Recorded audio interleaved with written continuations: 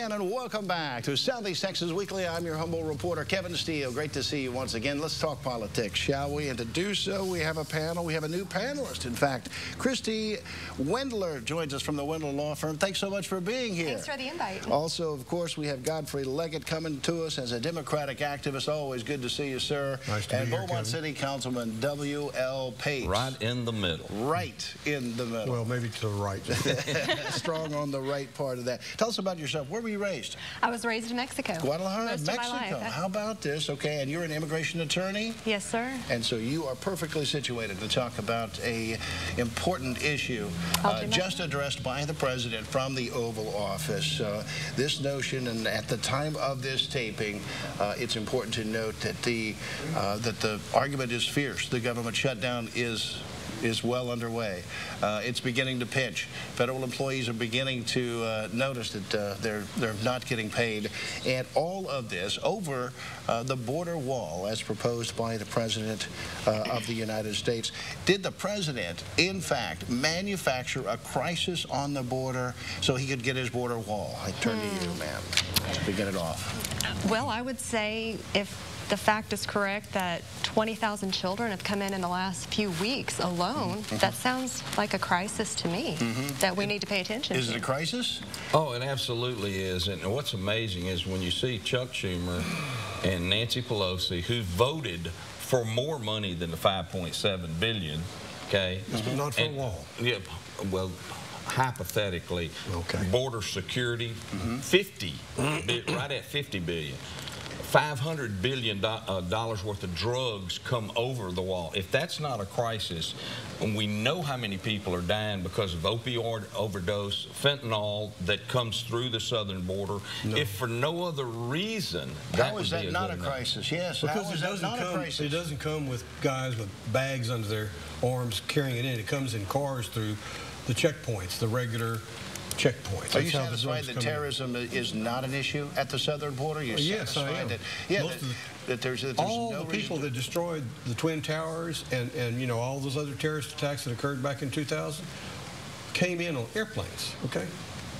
And most of the terrorists that we think are just here to say what? Well, that they're tomorrow, so that we can't come through the southern border? How do we know how they're coming in? I mean, really? Well, how do we know that? Is it such that we should not, in fact, do a physical barrier of some sort on the southern border? Yes, that's right. We should not do a physical barrier of some sort. Why should we not? Because it's a waste of time and effort and money. It works everywhere except in the southern United States. It works in Israel. No. Yes, it does. No. It works at the Vatican. No. It even works at Nancy Pelosi's gated neighborhood. How about it? How tall it works at our own home. Well, it works at our homes, right? Oh, no, don't a lot of us have you lock the doors I lock the door and I ask people when they come in what their purpose is for coming, what their name is. Godfrey Leggett, why do undocumented immigrants not pay income taxes in this country? Tell us more. They do pay income tax. Elaborate. Because you have to fill out a form. She can tell you this is true, and you will pay income taxes. What is the threat? Ultimately, we get to this notion of what's the threat, right? We begin to see the argument of the president. He has obviously a strong ethic that he wants to keep out undocumented immigrants from this country. Somehow I can't, in my mind, get ethics and Donald Trump in the same sentence. Well, I know that's hard to grasp. Let me tell you what ethics is not. Ethical is not Nancy Pelosi and Chuck Schumer and Barack Obama and Hillary Clinton all voting for border security, which included a wall of some sort. Of some sort. Go back and read it. Secure Fence Act. Fence, yes, Secure Fence Act. Fence, wall, something to that notion. A fence, a wall, a steel barrier. They voted for it. The only reason they oppose this is because Donald Trump is for it. When he got elected, the first thing it's more personal. It absolutely is. It's remember this, Kevin, and I know you do. And we talked when Donald Trump got elected, and I told you he was going to get elected, and my good friend Godfrey said Hillary will win in a landslide. She should have. Well, she didn't. When he got elected, the first thing out of Nancy Pelosi's mouth and Chuck Schumer was resist. And they've been doing it for 2 years. And I applaud them for it. Well, I'm glad that they want to do that, but that doesn't help the 320 million citizens. The man we have as president of our United States is a moron. He's misguided. He doesn't read. He doesn't even read the Daily Brief. Don't talk about Chuck Schumer like that. No, I'm talking about your Mr. Trump. He's a moron. He's a billionaire moron. No, he's not a billionaire. He's not a billionaire. 100 millionaire. Well, might be 50 million or below. It's going for the tax returns now. Well, exactly. Show me the tax returns. Show me the money.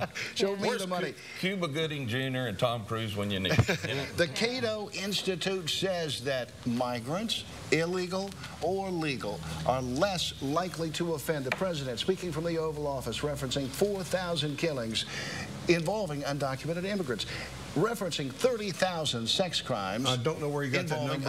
Over what period of time is that? But the Cato Were they all Institute, Mexican study 2 years from ago, other countries? You don't know any of that, Kevin. Cato Institute reporting that migrants are less likely to offend.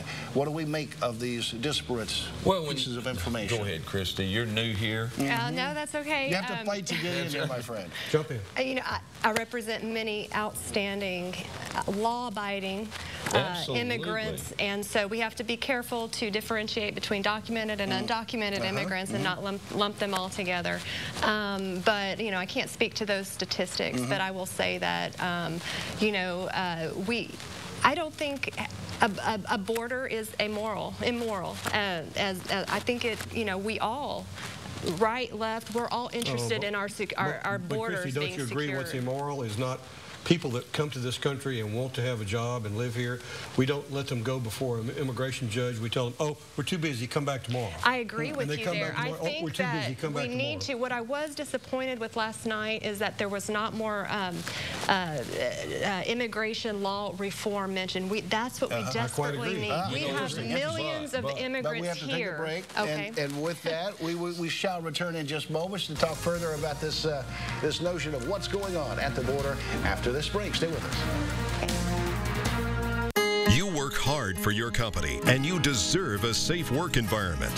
Since 1957, Waldman Smallwood has been fighting for the rights of our clients. Waldman Smallwood, 1-800-333-9151. Right now, I'm all about Planet Fitness. It's only $1 down, $10 a month, no commitment. Now through January 15th, get down with your judgment-free self. Come join. Join now for just $1 down. Offer ends Tuesday, January 15th. And we're back on Southeast Texans Weekly. Joining us to talk further about this notion of what's happening at the border, the great Todd Hickman with Asset Growth Associates. Great to see you, man. Oh, man. He is a media maven at this point. He's everywhere. You can find him on radio, I mean, let's not even get into it. We don't have the time. Great to see you, though. Good to see you. There is no need for a national emergency, according to a great many Americans. Most Americans don't believe we have a crisis at the border, and the president is prepared to say there is a national emergency, a clear and present danger, and that the borders should be closed. He'll use the military if need be. He wants a physical barrier, and he wants it now. The Cato Institute reporting in a study 2 years ago, immigrants, legal or illegal, are less likely to offend than the average population of the United States. What's the emergency? And the number of immigrants coming to this country has been steadily declining over the last 5 years. I am What's confused. the emergency? I thought that we just went through a few months of children dying at the border and children being put into cages. Yes. But this all of a sudden is not supposed to be an emergency. Oh, it is an emergency. But it's an emergency created by Mr. Trump. It didn't have to happen. I'm sorry. I thought Barack Hussein Obama was also putting people, families in. Not the numbers. In my opinion, the emergency is we need to reform our laws to de-incentivize coming here. You know, 20,000 children coming here in the last few weeks. To me, that is a crisis. Kristy, we need to de-incentivize them coming. Their parents and our came laws with them. Their parents came with them. No, not all of them. Yes, and even if they did, we're incentivizing them coming. I believe it's the TVPRA that was passed. It provides a pathway for these children coming in on asylum to come in and then later petition for their family members. But we're putting them through very dangerous journeys. Well, the parents decided that, not us. Right, and we need to de-incentivize that. Right. That's interesting. Yeah. So. Let's move to this notion of the heroin. 300 killed a day. buy heroin. The fact checkers pulled it all out. The DEA's heroin signature program from 2016 is used in the president's speech from the Oval Office, that 90% of the heroin coming into the United States comes in through the southern border. Yes, evidently, according to this survey, it is coming in through legal ports of entry, but it's coming in through the southern border. Is a physical barrier not needed along the southern border? And, you know, when you start to look at this notion of the cost of the thing, is there any way a physical barrier really can deter? I just had a root canal a couple of weeks ago. You did? And my dentist explained to me that he couldn't give me painkillers because he was actually threatened by the DEA, that they are more and more getting in between doctors and their patients. I was told to take over-the-counter medicine, and it was no fun. And you have more doctors that are afraid now, so you have people... This is all nonsense. The war on drugs is nonsense. More people die from alcohol and tobacco individually than die from all legal and illegal drugs combined. Good argument. It's true. To answer your question, yes. When the government gets involved and tries to control markets, it's going to create markets, and the black market will thrive. And that's what you're talking about. Prohibition. We never learned from Prohibition. Yeah. 300 killed a day, though, so that takes me back to you. Why not put a physical barrier at the southern border then? That's the crux of this whole argument. That's not going to solve the problem, Kevin. It's not going to... No. Well, and they'll that throw a rope over the thing, for goodness sake. Yeah. Will a physical barrier work? Steel, concrete, or otherwise? Not that the drug dealers want to get their drugs in that way, but all they have to do is tie the drugs to a little balloon and let it float over. Look, first of all, it's a myth, the idea that we're going to build a wall from Brownsville to Tijuana. Right. That's not going to happen. The wall is only, all that President Trump is proposing is a wall in high traffic areas that are controlled by the cartels that they are using to bring drugs over. There's many ranches on the border that span both the American side and the Mexican side. And these ranches have been there since the land grant days. You're not going to change that. Plus, there's 3 Indian reservations on the border that span the border. You're not going to put a wall up there. Godfrey, Kristy, the Ike Dike proposal is a $25 billion proposal. $25 billion. The Ike Dike proposal. The Ike Dike proposal. What is the Ike Dike? To protect against the storm surge during hurricanes. Okay. It's making ground. It's not been approved, but it's making ground. The Ike Dike proposal is a $25 billion. He wants $5.7 billion. I'm not even sure the Ike Dike I've heard idea. 2 to 5. I don't know, so I don't really know what he's asking for because I've heard different figures. And he's asking for 5.7 initially. Yeah. Okay. Estimates say it'll be more like $250 billion to actually put a wall. Right. Well, I'm a Dave Ramsey follower, and I don't like going into debt, so that part does bother me. The problem is with all of the social services that illegals, from what I understand, you take a look at the study by the Heritage Foundation, roughly $170 to $180 billion a year is spent on social services for illegals. Yes, but when he says that he will get Mexico to pay for the wall, the savings alone would pay for the wall multiple times. No, it wouldn't. 180, that's the net, 170 to 180 billion in services that are doled out that are not recouped. Is that a net? They also pay fees, taxes. But let's also let's go back. Let's also talk about how having immigrants working in the types of jobs that they do, how it brings our costs down as consumers.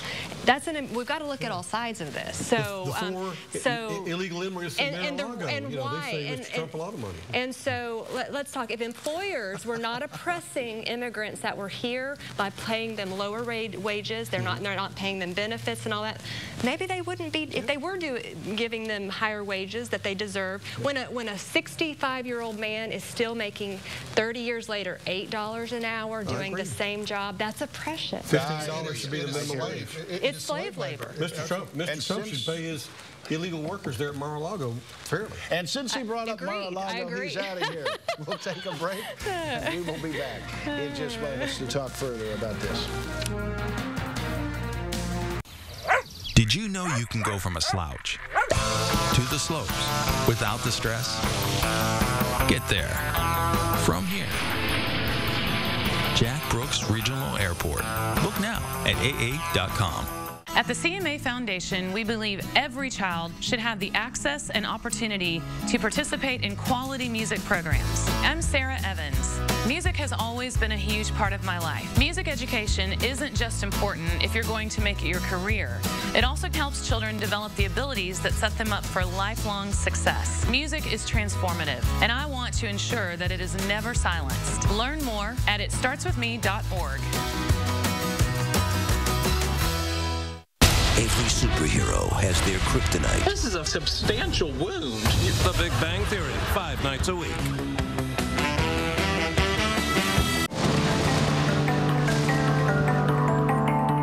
To track severe weather, download the 12 News Now app.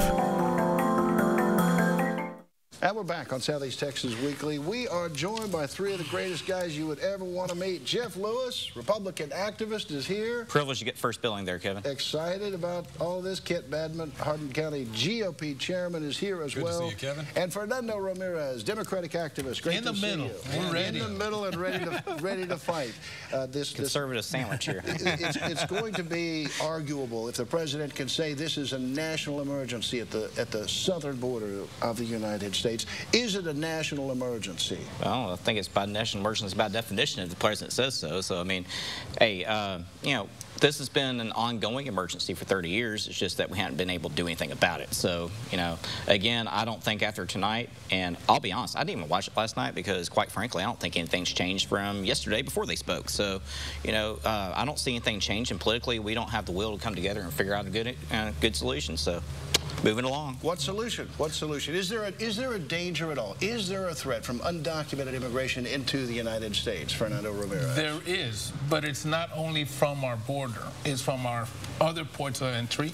That is, I think the figures that they put out there, lower numbers of terrorists come in through the border and the higher numbers come through other legal ports. Yeah. So, you know, we have to take that into consideration.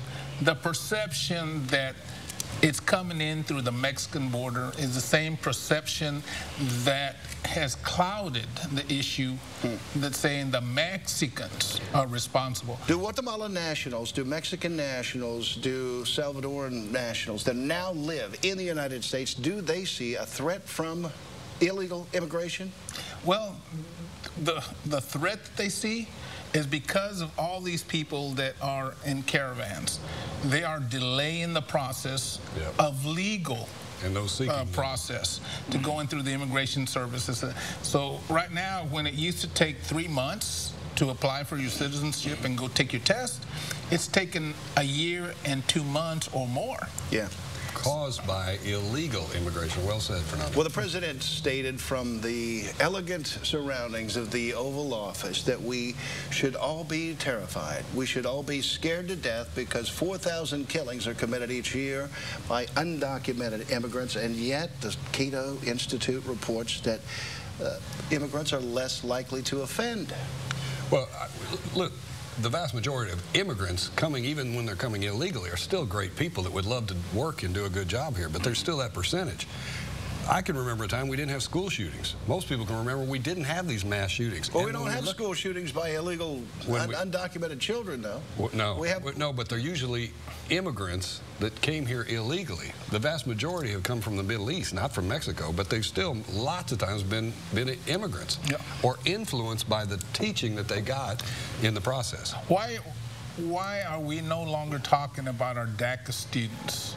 These kids have been vetted for years to be able to have a temporary presence here in the United States. Would you support a proposal if the president were to say, give me my physical barrier and I will give you amnesty for the dreamers? Would you go for it? I would, because we would solve one segment of a problem with our immigration that has been on the shelf and being used by both parties for their own political views. That's true, and that's on the table, by the way. Yes. And the thing is, the border wall, the only reason there's true resistance is because it's a Trump deal. And he's pushing it. It's something that's been on the board with every president. For a long time, yeah. Yeah. But the shutdown. Your president has shut the government down. My president shut it down? Your president, in fact, made it such Kevin, that federal employees... who has power over the purse? Prison employees, in fact, do not get a paycheck this week because your president shut the government down. Well, it's all about the border wall, is it not? If you frame it like that, I'm trying to disagree. However, I do completely agree that people not getting paid for work they're performing is a travesty, and I'm not a fan of that. So anytime we can resolve this quickly, I feel good about it. Okay, the government shutting down is not a fabulous solution. Now, is it a fact of life? Yeah, it is. You know how your president... When you work in public sector and you see this happening 3-4 times, then you might want to try preparing for that. Well, you know how you fix That's all I'm saying. I mean, I have to prepare for layoffs and down seasons in my world. I mean, you got the same thing in yours. When I worked with Southwestern Bell, I was a member of the CWA union, and we knew that when it was coming up to contract time, you started squirreling away for what if you have a strike, how long it's going to be. I can't, if I was government employee, I think I'd have a nest egg set Our government, aside. we do this all the time, don't we? We shut it down all the time. You know, it's all about optics. What you saw was Chuck and Nancy standing up and saying they side with the illegals, while the president sided with the American people. That was the optic that we saw last night, and they're so bad at that. I checked it. When Nancy Pelosi became Speaker of the House last time, there was 28 Democrat governors. There's now 21. So we can take more Nancy Pelosi because she helps the Republican cause with bad optics. And that's actually up by 3 from 2 years ago. Needs to work on her self-awareness. And I think one of the things that's really creates a problem is the figures that they give to the president and that he uses. It's all inclusive to the border and the Mexican border. It has nothing to do with the other legal ports that the majority of the bad persons come through. And the thing is, as a Latino, you know, I find that repulsive that they're only pointing to one segment of our country. And this segment of our country, I had an uncle that was at the Battle of the Bulge. In Port Arthur, we had Lucian Adams, Congressional Medal of Honor winner, Hispanic. We have contributed to this country for years, but we've never received the proper respect and recognition that the Hispanic community deserves. Respect and recognition, the paying of services, the paying of income taxes, and more when we come back. Yes. and this whole discussion. Here at Real Cajun Seafood Restaurant and Bar, we take pride in our passion for creating mouth-watering meals. All of our food is locally sourced, and every dish is made the moment you order it. Whenever you're craving Cajun, we've got you covered. Check out our menu online, or come in and relax with your favorite drink in our casual atmosphere. And try our bottoms-up beer for the perfect pour every time. Come for the food, stay for the fun at Real Cajun. And we're back on Southeast Texas Weekly, the services. We heard the notion that $170 billion to $180 billion in services are being doled out at our schools, at our public schools. Nothing in return from the undocumented immigrant. It goes to the threat that the president, the alleged threat, according to the president, that we face at the southern border. $170 to $180 billion a year from undocumented immigrants. Nothing in return. True, false? What do we think of this false is that? Very false. If a parent brings their kid in, undocumented, and goes into our school system because they're entitled to an education, okay? But those parents pay rent, they buy homes, they buy automobiles, they buy gas, they buy all the services that every citizen and resident pays. So they pay sales tax, they pay taxes on the gas, and look, on the cars. The government has issued, it's been several years that they came up with a PIN number that they give undocumented workers that they take to H&R Block or anybody preparing their income tax to use instead of a Social Security number, so they can file the income tax and get a return. The ITIN number. Yes. So we know, the government knows who's working here undocumented, who's paying in taxes? Why don't we see those figures? Yeah, what is the disconnect in America when many Americans believe that undocumented immigrants pay no income taxes in this country? Would you agree? Well, I'd say there's perception there, and there are some taxes that are paid. Do undocumented immigrants, in fact, pay into the country? Do they pay into the country? Well, I don't have Social Security numbers. I mean, you for crying out loud. So, I mean, look, we said on this panel about 4 years ago that if you want to come here, you're going to figure out a way to come here. Okay? I got no problem with that. We know that there's no way we're going to get rid of anywhere from 12 million to 20 million people that reside currently in the United States that don't belong here. Okay? There's not enough transportation assistance to help with that. Okay? So we got to do something, and something will happen. Okay? But what's the solution? The deal is that the Democrats using this as a wedge issue to try to bring in more dependent voters. So I would propose to you, why don't we allow a system where you can apply for citizenship? It's a delayed process of 15 years. You don't vote for the next 4 presidential elections. You in? No. Okay.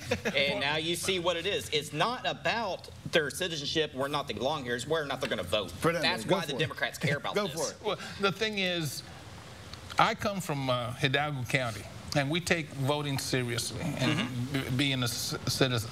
Because during the Kennedy elections, we take voting so seriously that over 300 Hispanics that had died got up from their graves and voted for Kennedy. I'm telling you. Famous Democrat voters. but here's the thing.